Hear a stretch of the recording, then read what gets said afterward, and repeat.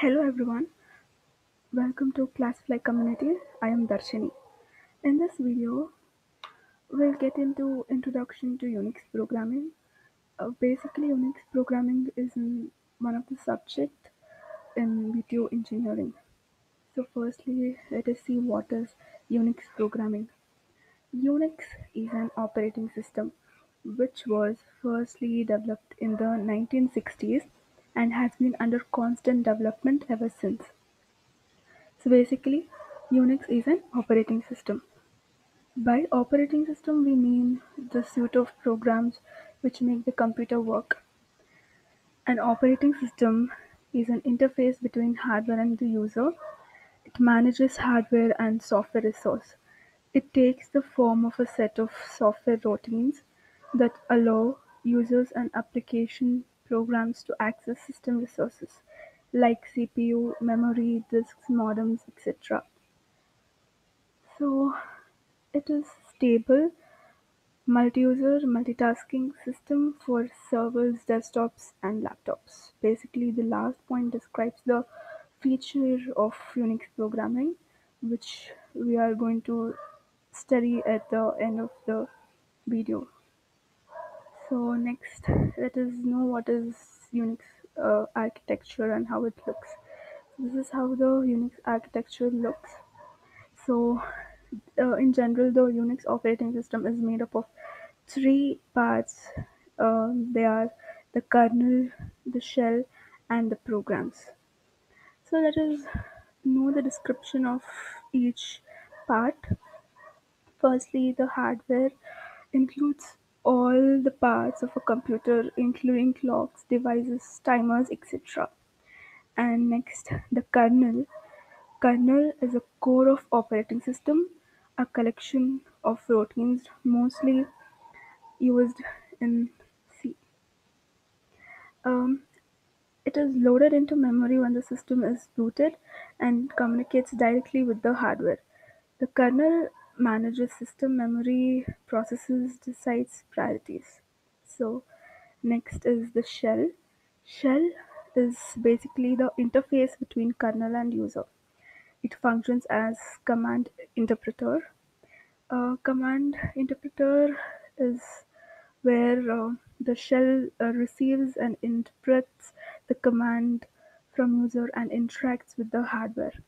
There is only one kernel running on the system, but there could be several shells in action, one for each user who is logged in. So this was the shell, and next is the application programs.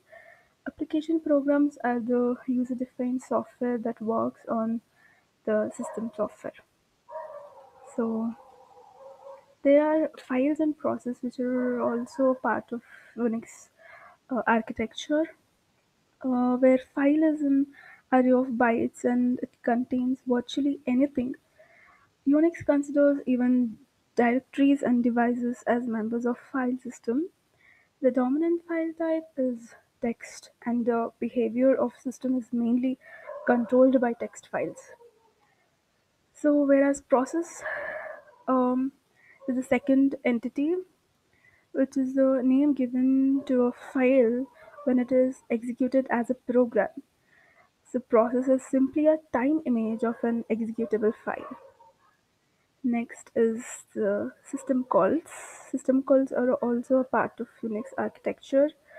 Though there are thousands of commands in Unix system, they all use a handful of functions called system calls.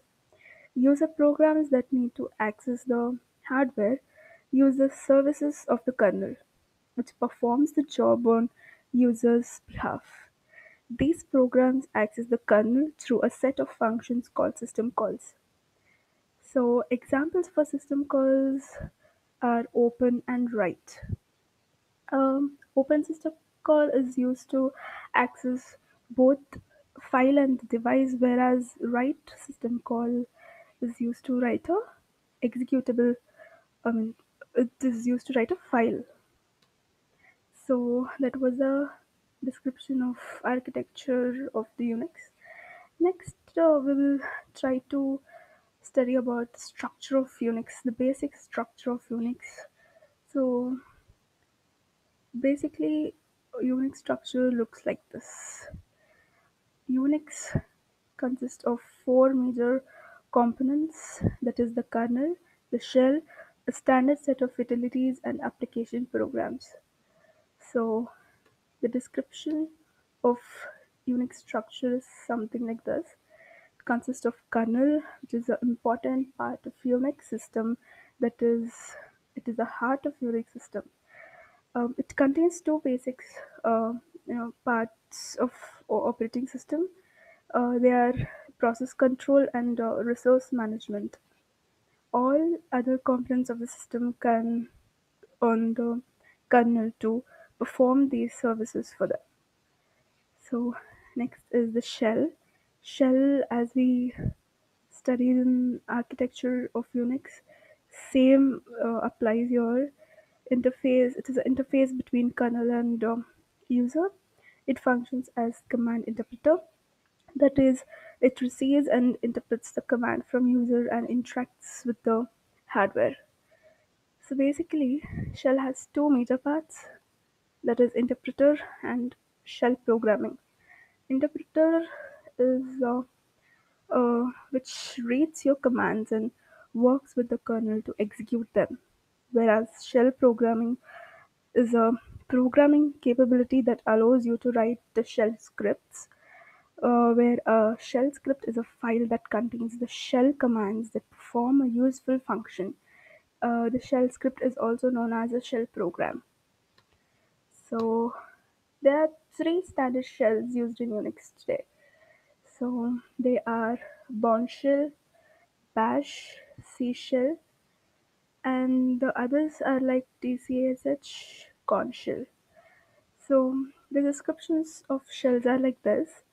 Bourne shell is developed by Steve Bourne at AT&T Labs. So basically, it is named after the scientist which has been developed uh, by.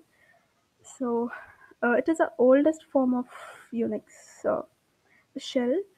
And next is Bash. The full form of Bash is like Born Again Shell. So it is a enhanced version of the Bash, Bash shell. And then C shell. It is developed in the Berkeley of Bill Joy. Commands looks like C statements. That is the commands used in C programming. The same way, the commands used in C shell is also known as is also looks like commands using C statements. So next is TCSH, a compatible version of C shell. So what we're trying to understand here is each and every shell are being evolved from the previous version of shells. And so your TCSH is a compatible version of the C shell, that is the previous one. And lastly, the Corn shell, which is developed by David Corn, and it is also of AT&T Labs, and it is the newest and powerful shell in the Unix that has been used. And this was about the shells that has been used in Unix. The next important part of the structure of Unix is utilities. A utility is a standard Unix program that provides a support for users. Three common utilities are text editors, search programs, and sort programs. Um, and the next important part of structure of Unix is applications. Applications are programs that are not a standard part of Unix. They are written by system administrators, professional programmers, or users. They provide an extended capability to the system. So, this was a brief description of Unix structure. Now, let us know about features of Unix. So, there are several features of Unix that have made it popular. Some of them are portable, multi user, multitasking, networking, organized file system, device independence, utilities, and services. So firstly, what is portable? Portable is where Unix can be installed on many hardware platforms, and its widespread use can be traced to the decision to develop it using C language because C programs are easily moved from one hardware environment to another. It is relatively simple to port it to different environments. So next is multi-user. The Unix design allows multiple users to concurrently share hardware and software. Multitasking, where Unix allows a user to run more than one program at a time. And networking, where Unix was developed to be an interactive multi-user multitasking system. Networking is also incorporated into the heart of operating system. Access to another system uses a standard communications protocol known as Transmission Control Protocol or Internet Protocol, that is TCP/IP protocol.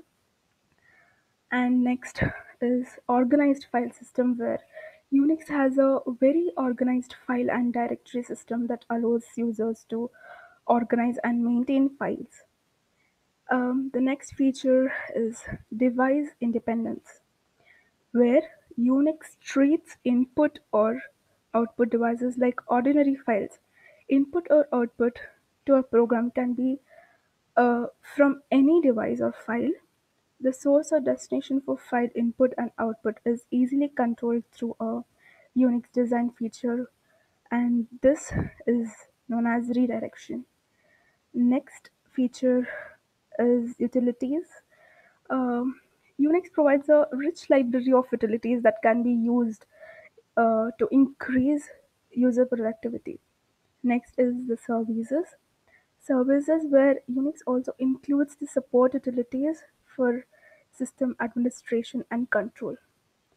So this was some of the features of Unix programming.